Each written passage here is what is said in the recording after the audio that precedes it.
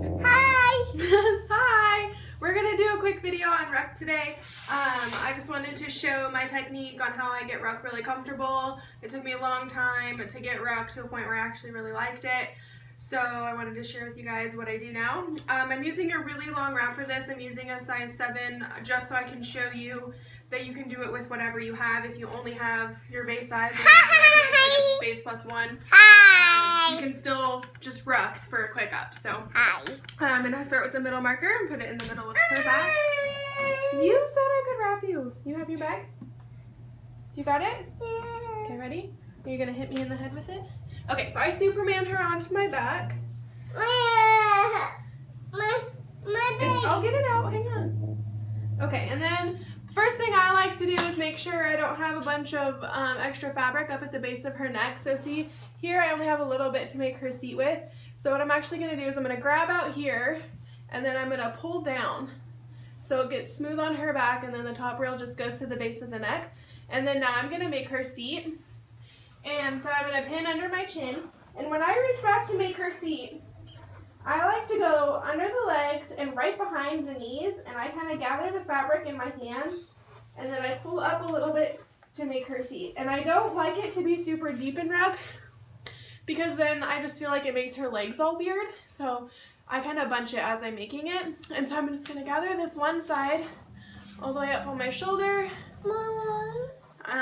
And then I'm going to really focus on tightening this side. And I always like to sandwich my rails in Ruck, so I'm going to take this outside. I'm going to pull it under to meet the top toward my neck, and then I actually push here so it folds in half right at my shoulder.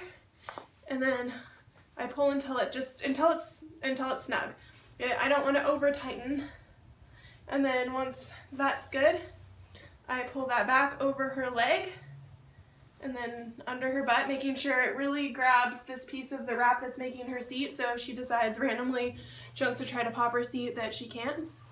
And then I already sandwiched my tail on this side when I pulled it up onto my shoulder. So I'm just going to stand up a little extra and make sure I have all that slack out, and then go over the first leg, under the butt. And then when I get here, I like to just kind of hop up and pull the tails at the same time to like just tighten it right under her butt. So obviously my tails, can't even tell, are really, really long. So if this was a shorter wrap, like I can do it all the way to like a base -3. I can do this in a size 3. So I could just tie a knot here at my waist and be fine.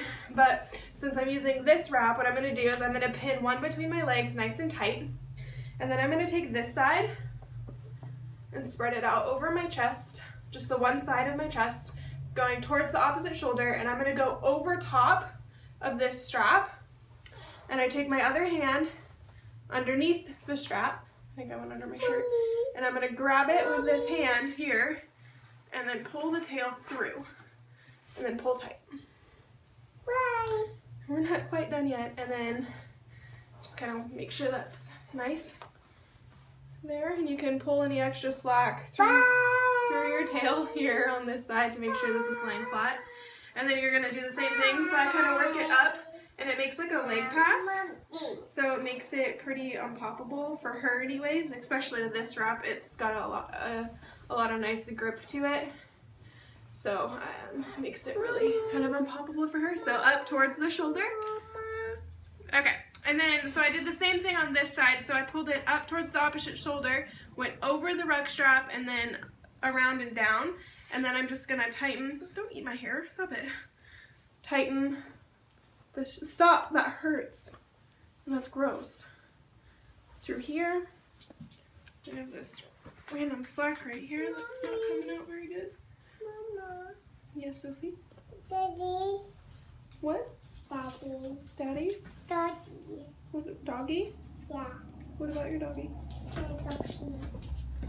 Okay, so this is called a Tibetan finish or a knotless finish, and you can just spread it out to where you like it on your chest.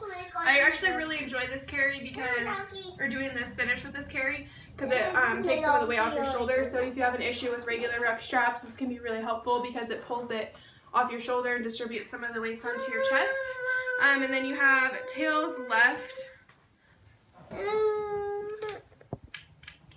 If you have a lot of tails left like this, you can, I just normally leave them be, but if they bother you, you can bring them to the back and like tie them off under her butt or whatever you want to do. You can just tuck them.